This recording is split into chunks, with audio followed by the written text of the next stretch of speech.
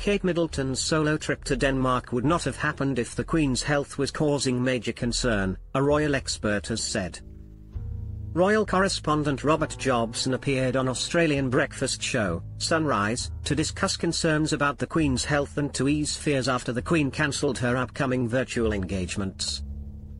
The palace reassured the public that the 95-year-old Queen would continue her engagements virtually, after testing positive for coronavirus on Sunday after contact with the Prince of Wales.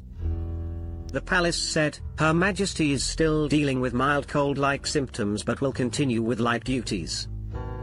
It is now understood that her virtual engagements have been cancelled and any further arrangements over the coming week will be decided upon nearer the time."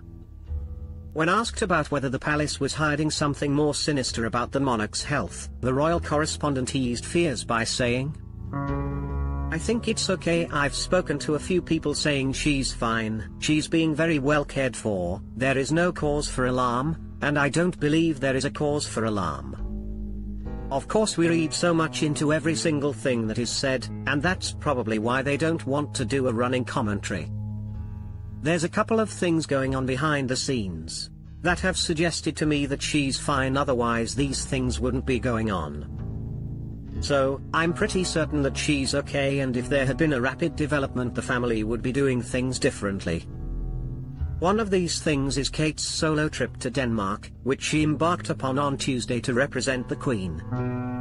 In Copenhagen, the Duchess will learn more about issues close to her heart about early years development of children while also spending time with Queen Margrethe II of Denmark and Crown Princess Mary.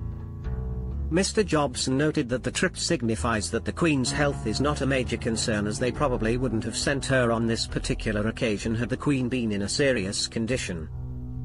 Speaking from Copenhagen, he added that Kate is here for a couple of days doing a solo tour, no Prince William, and I do think that she wouldn't have necessarily gone on that trip if things were very, very serious with the Queen. Photographs of Kate during her trip to the Lego Foundation in Copenhagen show the Duchess in good spirits as she displayed her fun side when she launched herself down the slide, coming out at a speed with her arms in the air before joking with the photographers. It is thought that the Queen is still planning to attend an in-person diplomatic reception at Windsor Castle next week, where she is currently isolating. Mr. Jobson commented on the Queen's workload saying, "I think that you've got to bear in mind that the Queen is 96 very shortly in April, that she's got these cold-like symptoms, and I always thought it was a bit daft. If you've got it, COVID, just take some time off and get fully well." He added, "I just think the people around her need to be a little bit more candid and say, look, she's taking a week off to recover from COVID.